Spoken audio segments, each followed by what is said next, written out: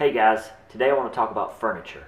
Specifically what I want to talk about is how to take a cheap piece of furniture and turn it into something great. Like I talked about in our previous video, we're trying to sell our condo right now, and in doing so we had two huge wardrobes that were in our bedroom. Our condo has a lot of vertical space, so while we were here what we tried to do was maximize that. We had two large 93-inch tall wardrobes that we used to put clothes and all kinds of other things in. The last thing that a buyer wants to do is come into a bedroom and see two huge refrigerator-sized wardrobes on each side of the bed. So we sold those wardrobes on Craigslist, and we still need a place to put our clothes. What we did is we went to IKEA and we bought two Rast chest of drawers. The Rast is a 3-drawer chest. It's made out of pine and it's unfinished, so you can paint it, do whatever you want. I say it's made out of pine. It's kind of pine-ish, but it is solid wood. So we chose to use the Rast because of 3 reasons. The first thing is that it's cheap, which really appeals to me. They're $35 a piece. We bought 2 of them. So for less than a fourth of the price of the wardrobes, we were able to purchase 2 chests. The second reason is they're a lot smaller than the monster wardrobes that we did have. I'm sitting down right now,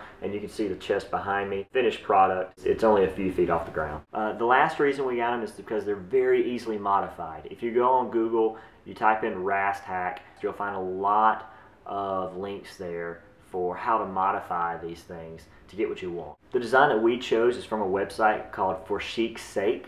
I'll have the link down in the 3rd floor. So if you go to that website, you'll find a list of instructions and materials that you'll need to modify your Rast to look like the one behind me. If you like that design, or you like any of the designs that you see online, here are a few tips that we found were helpful when we built ours. Alright, so tip number 1. The first thing you want to do is you want to assemble everything but the drawers.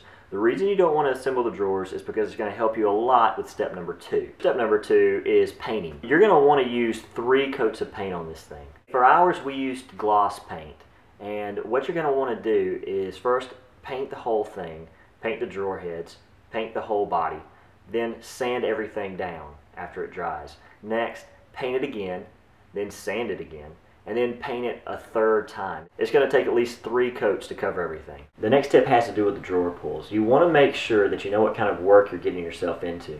We ordered campaign chest drawer pulls, and these are it here. With the campaign drawer pull, a lot of them require you to recess them into the drawer head, and that can be a problem, especially if you don't have a router, which I didn't have. The way we ended up accomplishing this was taking masking tape, putting it on the drawer head, and then laying out the design of what needed to be cut on top of the masking tape. The masking tape is going to do 2 things. The first thing it's going to do is it's going to keep the wood from splitting. The second thing it's going to do is it's going to allow you to remove the template after you're done cutting without having to actually mark on the drawer head itself. What I ended up using to actually cut out the design was a Dremel tool with a high-speed cutter on it.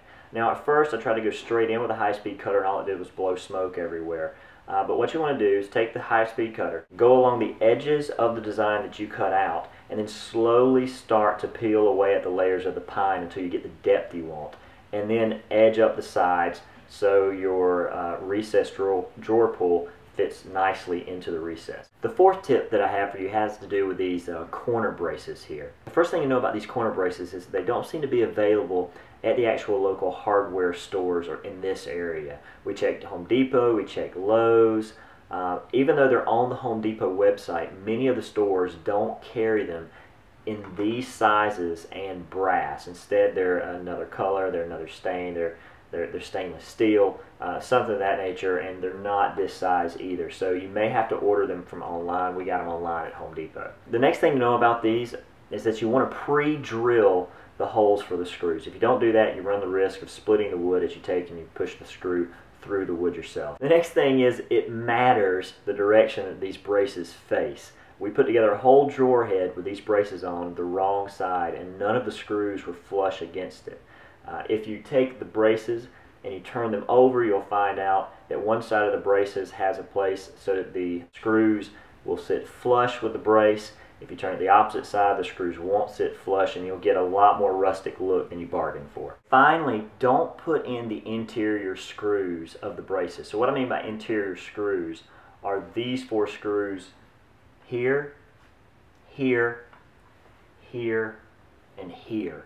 The reason you want to do that is you can't put together the rest of the furniture if you put the screws in there. There are little channels in there for some of the IKEA pieces of wood and things so that the drawers fit together correctly. And if those screws are in, you can't completely put the furniture together at the end of this. So leave those screws out, put all the furniture together, put the drawers together, and then go back in, and the last step that you will do is take and put those screws in. One last thought I'll leave you with is if you do live in a small condo or a small apartment like we do, you can complete this project, but you're going to need two things.